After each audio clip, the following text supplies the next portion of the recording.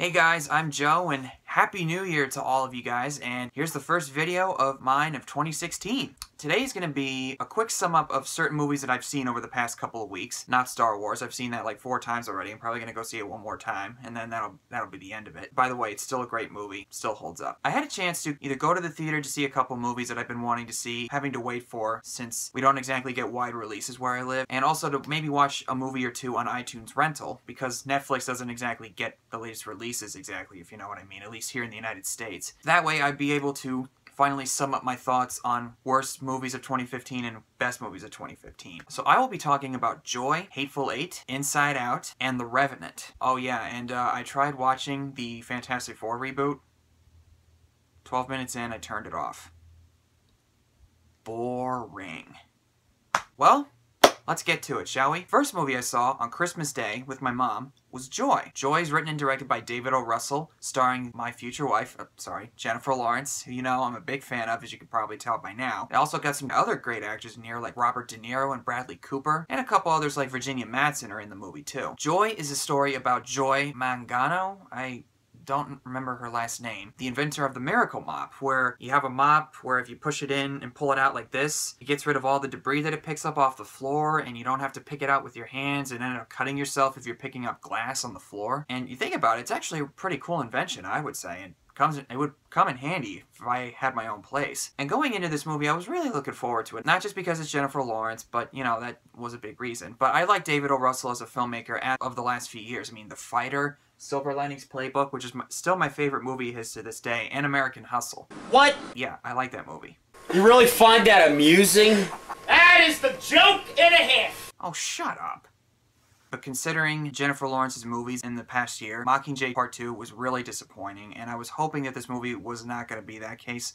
Luckily, as far as her movies go, this makes up for that in a lot of ways. But I have to say, I don't think it's great, though. I mean, I'm sure some of you were probably wondering, is Jennifer Lawrence, he's gonna love the movie no matter what. I thought it was good, but I wouldn't say it's something that I want to watch again. Now, to sum it up really quickly, the first half of the movie is very slow and very uneven, I would say. You're getting to know her character, what her place is in life, and her parents are divorced, she's divorced herself, she has a couple kids, and she works a dead-end job. But then she discovers the idea of her inventing the mop, and an idea that she possibly had when she was a kid, if I remember correctly. And the second half is where it really picks up. That's when I started to get interested in what was happening, because she's showing off her invention on QVC with the help of Bradley Cooper's character, who runs the agency of QVC in Pennsylvania. Not to be specific on details, but it's a little while away from my hometown. That was pretty cool. But like I said, the first half is a bit uneven, and it's kind of boring and it drags a little bit at times. But aside from the character of Joy and her ex-husband, and maybe Bradley Cooper's character, there's really nobody else in the movie that I really liked. Not one of them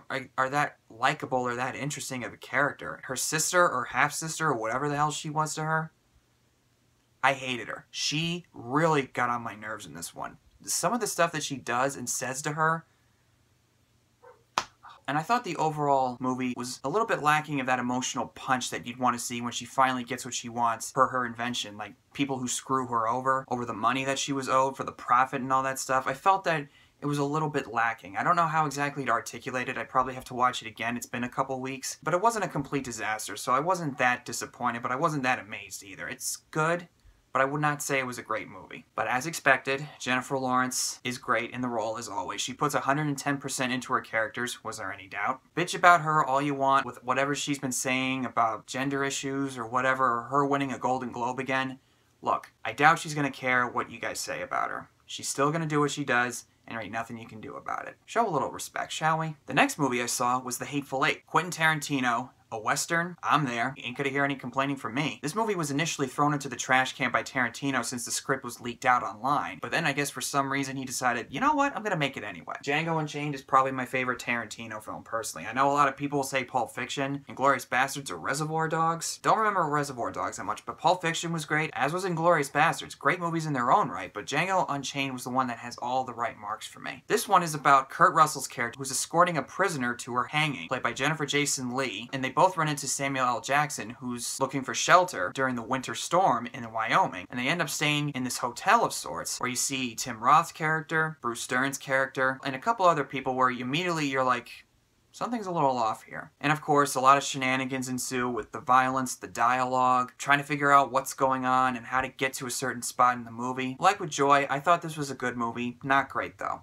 Not to say it was a bad movie. It was a good movie, but the problem I had with it is I felt there was a little too much exposition, a little too much getting to the next point and getting into the next point, because Tarantino's movies have a tendency to go really, really long.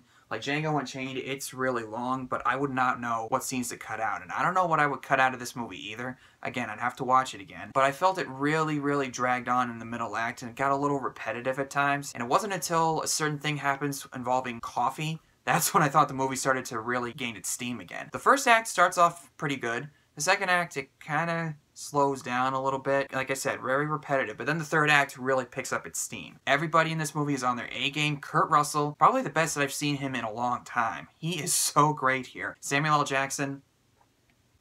It's Samuel L. Jackson. What else can I tell you? Jennifer Jason Leigh. Her character is just repulsively idiotic. Oh god, I wanted to smack her so bad. Tim Roth is great, Bruce Dern is really good, and Channing Tatum is in here. Usually I'm not a fan of his. A lot of times I think he's a little too stupid for the sake of it, but without going into any specifics, he surprised me here. And I'm going to talk about this with The Revenant pretty soon. The snowstorms in this movie made me feel cold. I mean, it's winter right now, but all the snow and the wind and the camera work, where it zooms in and you see the snow coming down the mountains, man, it felt like I was right there in the mountains, freezing my butt off. But yeah, Hateful Eight, I would say it's a good movie. Tarantino, he still got it. Not one of his best movies, I would say. I like Django Unchained better, and Pulp Fiction, and Inglourious Basterds, but I still had a really good time with it. But everybody else put 110% effort into this movie that I can't really ignore that. The next movie I saw was Inside Out on iTunes Rental. Now, with animated movies these days, I get the feeling that a lot of them tend to be very bombastic for the sake of colors and keeping kids' attention spans in check and all that stuff. I know I need to watch more animated stuff. Now, I did see an animated movie in 2015, and that was the Peanuts movie, but mostly that was because I grew up with the Peanuts. I love Charlie Brown and Snoopy. You want to know what my thoughts are? Go watch my review of it. But I heard a lot of good things about Inside Out, and I just went, alright, what could possibly be good about this one? Wow.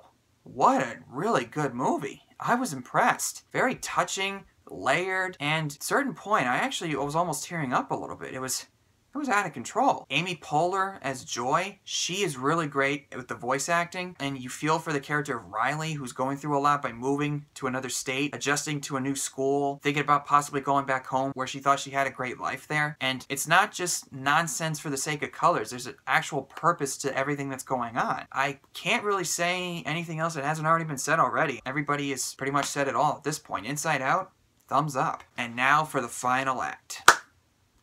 The Revenant. This is something that I was really curious about. I mean, it's Leonardo DiCaprio. How could I not see anything that guy's in? He's a great actor. He's proven that time and again, that even if he's not in a big franchise like Spider-Man, Batman, or the X-Men, he continues to prove how great of an actor he is. And this movie is no different. The Revenant is made by Alejandro Inarritu.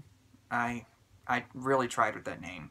I really did. He's the guy who made Birdman last year, which won Best Picture, so we'll go with that. It's a story of fur traders living in the wilderness in the western United States in the wintertime, trying to find their way back home after they're attacked by Indians. And then certain shenanigans go on where Tom Hardy's character causes Leonardo DiCaprio to go on a revenge mission. And that's all I'm going to really say. I mean, there's not much going on in the plot as far as character substance, but this movie, I gotta say, this was the most original, surreal, enticing, visceral, white-knuckled, intense experience I've ever had in a movie theater. I really don't know how to describe this movie. It's really, I don't really know. It's really hard for me to digest this stuff. I'm still thinking about it after I saw it. Intense doesn't even begin to cover what this movie was like. People have talked about the camera work by Alejandro here, where all these long, wide takes of the mountains and the use of natural lighting. They don't use studio lights for the nighttime scenes. And like with Birdman, he has shots that still go on for like maybe a minute or two, and you don't really realize it until there's a cut. But there was a few times where I just went, oh my god, this shot's still going on. What the heck? And I honestly do not know how certain shots were created. I mean, I'm no expert on filmmaking, and I don't really see myself making movies. I mean, I like to analyze the story parts of it, but noticing the camera work in this movie, It's unlike anything I've ever seen. I'm not exaggerating. And like with Hateful Eight, I felt cold as hell. It was brutal, and I felt like I was going to catch hypothermia. And there's a scene involving DiCaprio going up against a grizzly bear. Oh my God, that was... Oh man, it was brutal as hell. And oh yeah, that's all I'm going to tell you. And do I need to tell you that DiCaprio's good in this movie? Of course not. He's great. He gives it his all. I don't think he really has that much of a character to him, but since this is a survival movie, I can't really fault the movie for that. Same thing with Tom Hardy and Domhnall Gleeson's character, General Hux. Whatever. Tom Hardy's really good too. I mean, he's picking a lot of really good stuff, but I have to admit, Chris Stuckman pointed this out in his review of the movie. He has gone to the Tom Hardy-isms here. Take back your city. When Gotham is ashes, you have my permission to die. And he did it with Mad Max last year. My name's Mad Max. I need some water. I want water, food. Right. There were a couple times in this movie, too, where I just went, what? That being said, though, there were some things that I thought maybe drag the movie down a little bit. It's really, really, really long. There were a few times where I really felt its runtime. This is about like 2 hours and 45 minutes or something like that. I felt like I was watching a 4-hour movie, and the pacing is slow. I mean really slow. Now, look, I'm not against slow-paced movies because sometimes you have to allow the audience to digest what's going on, but this time I thought it was really slow that I actually got bored at least maybe 2 or 3 times in the whole movie. And there was some attempts to create this imagery for DiCaprio's character to give you an insight to his character, and it's not really clear as to what it's all meant to be about. They do explain certain things with his family and his wife, but then there's some certain things to connect Tom Hardy's character with his character and all that stuff. Like I said, it's not really clear what they were trying to do. I guess they were trying to show you how good of a man he is, despite certain things that he's done in his past, but I didn't really fully get what was going on with that whole aspect of the movie. Nevertheless, The Revenant was a really admirable attempt by Alejandro Iñárritu. Again, I'm trying as hard as I can to pronounce that name. That I can't not recommend that you see this movie, but this is not for the faint of heart. It's brutal, it's intense, it is long, and that bear scene alone, like I said with the brutality, whoa, man. And this is not something that I know that I'm going to watch again. All because the way I see it, The Revenant is an experience. And you don't really know if you could sit through that level of emotions again. So that concludes my mini reviews. Thank you all for watching this, and thank you for sticking around with me the last year or so. I really appreciate all the feedback you guys have given me, and I can't wait to see what 2016 has to offer. And stay tuned for my worst movies of 2015, and for my best movies of 2015 before I go on to review the new releases of 2016. And also want to make another quick announcement for you guys. I'm going to be talking with 22 Tiger Dude about each movie in the Dark Knight trilogy, once a month, leading up to Ben Affleck's incarnation of Batman in Batman vs. Superman: Dawn of Justice, as a little reflection on the Dark Knight trilogy, since we got a new version of Batman coming up, and how we feel about the previous incarnation, and also to give you my personal in-depth thoughts about each movie in the trilogy, and hopefully provide some answers for the people who still insist that The Dark Knight Rises is terrible. It's not. It's not. Thank you guys once again for watching my videos and for watching this video. Hope you guys have a happy new year. Look forward to 2016 with you guys, and I'll see you next time.